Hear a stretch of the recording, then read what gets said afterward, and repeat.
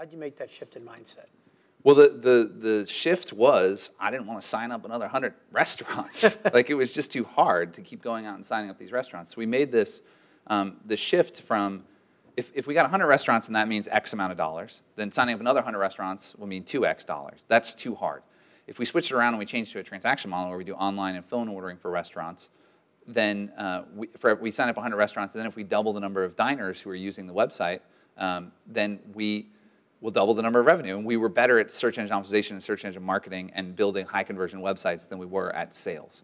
So some of it was playing to our strengths, and some of it was understanding that there was a model that went for easier, that made it easier to sell. Another thing that really amped the sales was, and sort of we realized was a pivot, was going from why charge restaurants a fee up front? Why do they have to take the risk on us? Why don't we take the risk on them and say it's free to sign up, there's no monthly fee, there's no setup fee, there's nothing like that. You just pay us if we actually send you orders. We don't make a dime unless you make a dollar.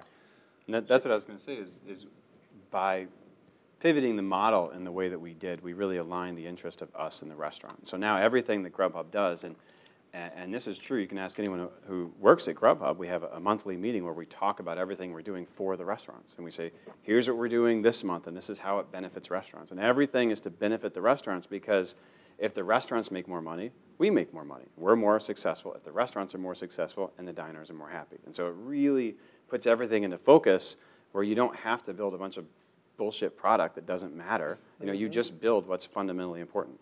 So you guys did one, I think, the hardest things. I mean, everybody talks about wanting to have a two-sided marketplace. Marketplaces are great. Everybody wants to get paid on transactions. It sounds like a great model, but the road of startups is littered with people who tried two-sided marketplaces and died. For every eBay, there are 1,000 companies that had some bright idea. They'd be the New York Stock Exchange or NASDAQ of this space. You guys pulled it off.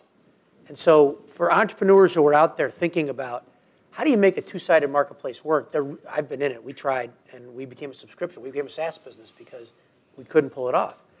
As you take a look at, you look back on how did you pull that off? How did you make the chicken-egg? How did you solve the chicken-egg problem of the two-sided marketplace?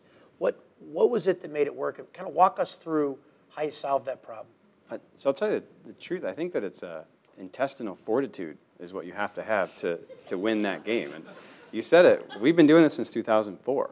I mean, a lot of people are just hearing about Grubhub for the first time now, but it has taken a very long time. And Mike, our co-founder from Philly, he's been doing it since the same time frame. Like, it just takes a long time. And the way that we did it was we recognized that in the balance, in the restaurant-diner balance, there's absolutely no value to the restaurants if there's not diners. So we had to get the diners first. But the diners don't give a shit unless the restaurants are there. So we went out and we collected every menu in the areas that we were covering. So in Chicago, we went around on bikes and cars, and we picked up every delivery menu, and we keyed that data in so that we actually had a lush set of data for anyone who was looking at the time in Lakeview for delivery food. They could come there and see any restaurant they wanted, whether or not you could order on Grubhub or whether they're paying a subscription fee at the time or not. And I remember when we went to San Francisco in October of 2007, Mike flew out to San Francisco and went around with one of his friends and picked up every pickup and delivery menu in San Francisco. And that's the truth. And he came home and to do that? So one of the key things to remember here is that restaurateurs, they understand that their food is the best food that's ever been created. Every single one of them knows this. And everyone of them is right. That great line, the world's greatest cup of coffee, the world's greatest this. And so doing the sales, they were feeding me, right? So I wasn't eating ramen noodles. I was eating a lot of pizza and stuff like that. And so this, hiking around San Francisco picking up menus was good for my health because I was eating a lot. So, but that's really, there's something about the transition from, as an entrepreneur, you're willing to do anything to make it, to put any amount of effort into making this product work for your customers, right? And then you somehow have to transition from that to scale, right? And that's a tough transition to make, but one of the ways we did it is instead of me going by myself, like Matt and I did in Chicago, in San Francisco, I did it, I paid a friend to do it, we had a Craigslist along with us, so we hired someone through Craigslist, or not someone who worked at Craigslist. So like you start to learn sort of these sort of like, automatic is not the only way to scale. Sometimes the manual processes scale. And things like this start to occur to you as you're early in this transition process, as you're trying to recreate in city number 2 what we did in city number 1.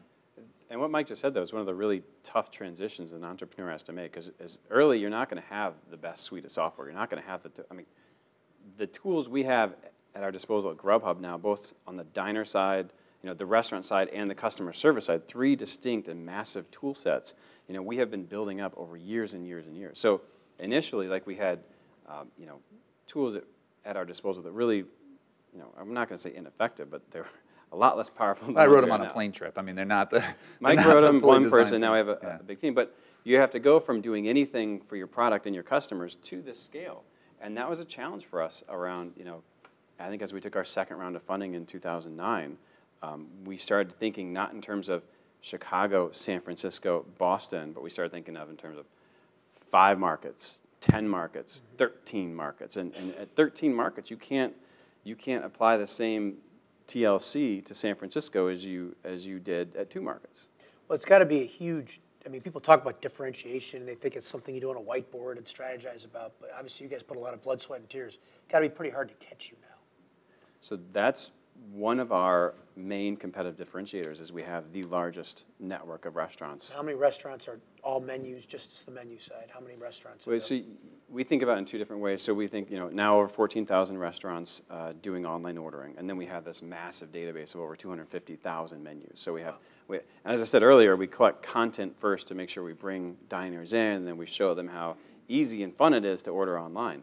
And so that's the way we think about the business. That's great. I mean, that's a tough problem to solve. I think there aren't a lot of people who solve it. That's really. We're a technology company, and so we're also constantly innovating on that theme of service. So Mike just talked about the systems that we have behind the customer service team, which is an example of how we scaled customer service, but it's also a way that we differentiate and help our service providers provide a higher level of service. We recently invented a tablet device similar to an iPad. It's actually a repurposed Kindle Fire. And we call it the Order Hub, and what it does is it digitally receives and confirms orders on the restaurant side. We actually, years and years ago, pioneered the concept of sending an order via fax machine. Little known fact, the fax machine is actually the preferred method of digital communication in restaurants. I don't know why.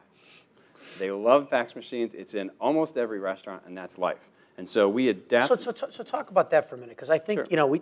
Most startups fail because they don't achieve product market fit. All these studies say they scale too soon, which is a fancy way of saying they didn't figure out the value proposition, right? Mm-hmm. And you never saw a business plan that talked about fax machines that came out in the last 10 years. But Sure. So you guys did a great job of figuring out how does your market really work, not in some business school on the whiteboard sense, should it work? So talk about how you built an online ordering system via fax. Talk about how you figured that out, and because I think that's a big challenge when people aren't coming from the industry is really understanding how it works, respecting that, and building your solution around how the industry works instead of trying to make them work your way. Sure. The way we solve problems is we try to understand what the core questions are. So in the case you're talking about, what's the core value to the people that are paying us, the entrepreneurs that own restaurants, and that's orders. So let's do our best job at driving orders. Well, how do we get that order into the restaurant's hands? Well, it's not scalable to call everyone in. So what tools do the restaurants have in the restaurant that are actively being used? And the fax machine turned out to be the platform they liked. And it works because this is how they get their food. So they fill out an order requisition, they drop in the fax machine, it goes to Cisco or US Foods, and it comes, the driver shows up the next day. This is how they operate. So we said, hey, let's just repurpose their existing hardware, let's send faxes across there, and then here's how we made sure it worked, is we had an automated confirmation call. So Mike actually coded up through an open source Asterisk platform a confirmation call that would play an MP3 that was Mike's voice saying, you just received a GrubHub order. Like 2 million restaurateurs' orders have heard this, heard me talking to this. Good You're thing like we didn't Mr. have Movie to pay fan. royalties on that. In a world where your GrubHub fax just came in. So anyway. But the reason why that's so critical is we didn't have financing to start. We needed to make money. There was no business plan concept that sent orders through a digital device in 2004 that was going to work to get me fed, right? So there's a certain amount of like, this being close to our customer early on gave us a customer-centric approach to how we solve problems. What's the problem you have? What's the benefit we can provide? How can we do this in a way that works for you? And the recent innovations, the reasons that we're moving towards a digital device is because we're sending enough orders to restaurants where they would prefer to take it that way. And so now that that time has come, it's time for us to do that. Right.